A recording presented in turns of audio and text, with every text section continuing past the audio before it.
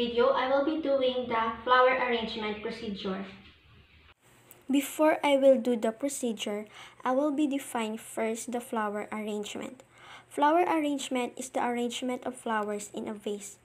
Objective of flower arrangement is to provide beautiful environment for the patient. Assessment of flower arrangement. Number 1, review general data about the patient. Number 2, assess availability of equipment.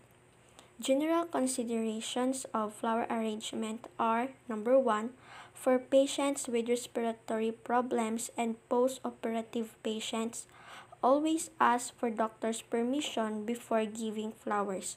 Number 2, flowers from florist should be given to the patient before unwrapping.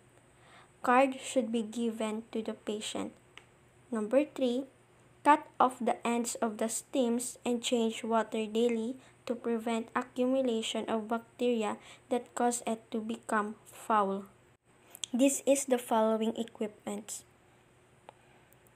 First, the basin with water, scissor, vase, flowers, waste receptacle, and newspaper. Step 1. Gather necessary equipment to save time, effort, and energy. Step 2.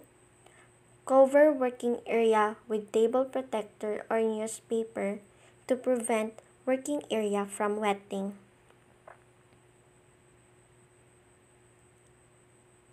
Step 3. Submerge the stalks of flowers in a basin with water to revitalize the flowers.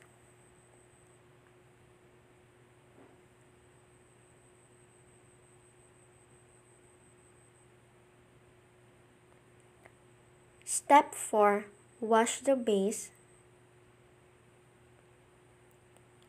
and fill with water.